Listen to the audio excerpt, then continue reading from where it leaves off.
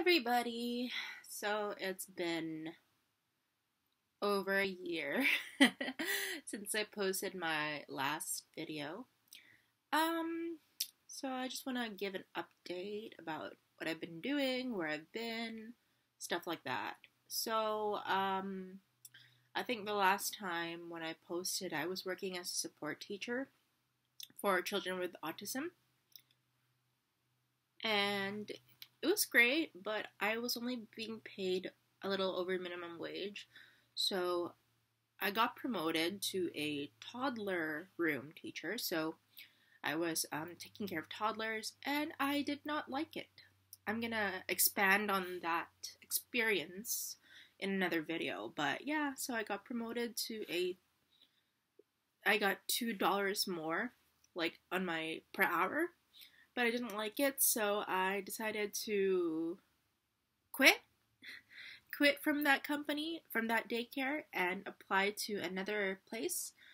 And then since January 2020, I've been working for an out of school care, so 5 to 12-year-olds. And sorry, my dog's being she's like sniffing around. Kia, what are you doing? Come here.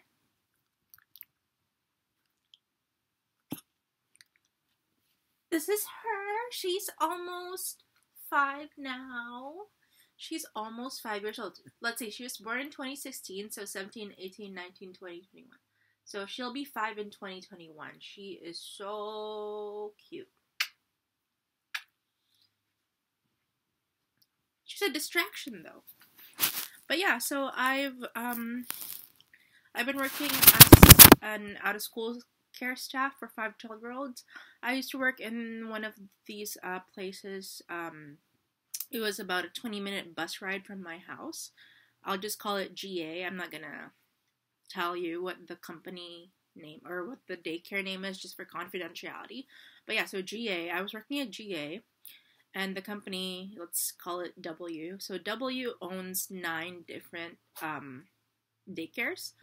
And it's a nonprofit, actually, but yeah, so I was working at GA for about 3 months. And then the pandemic happened. The COVID-19 thing happened, and all places were shut down, and then Kia, what are you doing? My dog, Kia, she's like being crazy. You're so crazy, Kia. Anyway. Yeah, so I was working at GA for about 3 months before the pandemic started.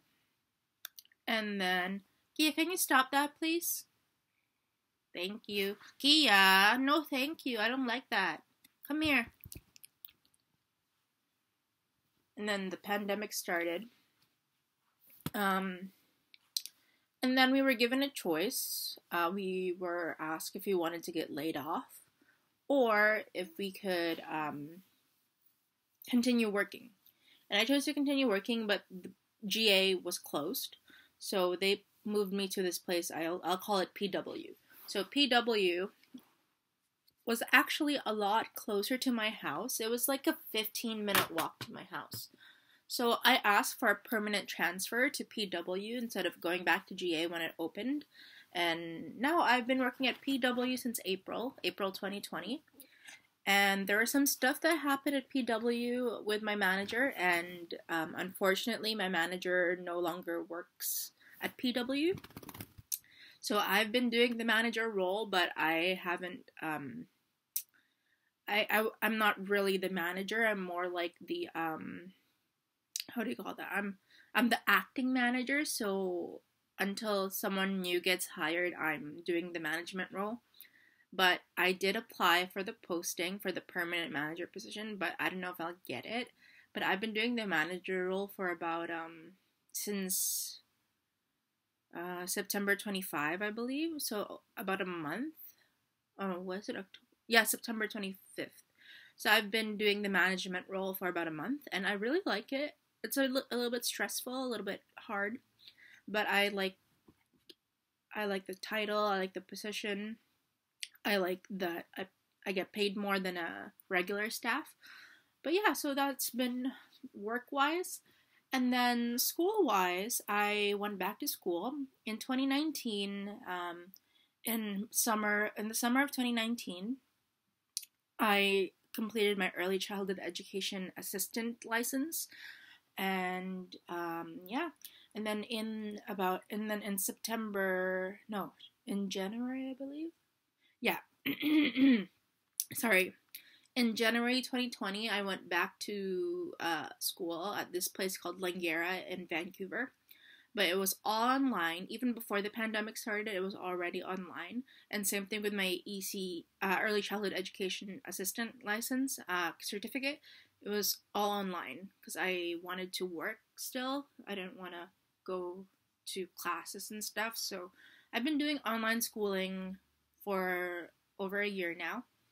And in 2022, I'll have my full early childhood education no, not assistance. My full early childhood education, no, early childhood educator certificate in 2022. So yeah, that's gonna be a while, about 2 years, but I'm excited. It's helping me with working in childcare. So right now, as of now, I have a bachelor's of arts degree from Simon Fraser University in Burnaby, BC. And my major was psychology, so I had that. And then I also have my early childhood education assistance license. And then in 2022, instead of an early childhood education assistance license, I'll have a full early childhood educator certificate / license. So yeah, I'm very excited. Another thing when it comes to my mental health, I switched medications a little bit. Well, no, I didn't switch medications. I switched dosages. Is that a word? Dosages. I switched the dosage of my olanzapine, which is an antipsychotic. So I switched from 10. No, it was 15, and then I switched to 10. Then I went back to 15, went back to 20 because of my auditory hallucinations were getting worse. But then I gained a lot of weight. I gained like 20 pounds. So I asked my psychiatrist if she could put it back to 10. And right now I'm on 15. And if everything goes well, she'll put me back on 10. And then I've been taking Rexulti. And that's fine. No real side effects from Rexulti. If you guys have any questions about Rexulti or olanzapine, let me know. And then my antidepressants have been the same for years. I've been taking Zoloft / what's the scientific name? What is it? What is it? I can't remember. It was, what was it? Hold on, let me search this. It was, Zoloft. Sertraline. I don't know why I forgot about that, but yeah, I've been taking sertraline. So it's Zoloft. That's the brand name, and the actual name is sertraline. And I like that one. In terms of depression, I've been having some moments where I feel sad. I feel sad for no reason, but it's not like before when I was on Prozac, when I was like always bored. Yeah, but I think I like Zoloft better than Prozac. Yeah. And then auditory hallucinations wise, I've been having them, but olanzapine has been helping, but again, they haven't disappeared or anything. And then, what else is new? My church, I go to church every Sunday, but since March, they've been closed. So they've been doing online services. And I like online services, but I miss going to church, like in person. But yeah. Anything else? I'll be 25 in 2 months, so that's exciting. Yeah, I don't know what else to say. Let's see how long this has been. It's been 9 minutes. Okay, so I recently got a haircut, so that's another thing. But I really want to continue this channel, even though I haven't been on here for a year or over a year. I want to continue it just because I've been inspired by some friends of mine who, well, one of my friends, her boyfriend has a YouTube channel, and it's really inspiring. So at first I was kind of jealous about it, but then I'm like, you know what? Instead of being jealous, I should just take it as an inspiration to grow my own channel.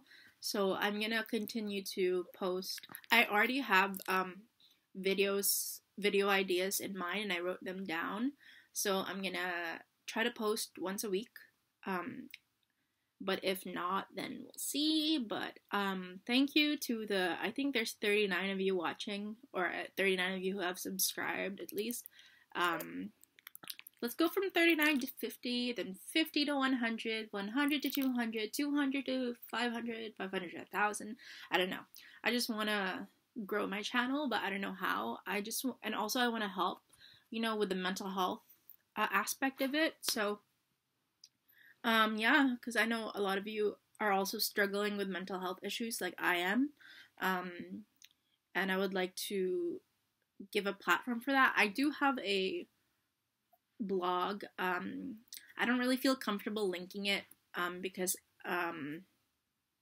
it has my actual name on it. My name is Jen Hilario.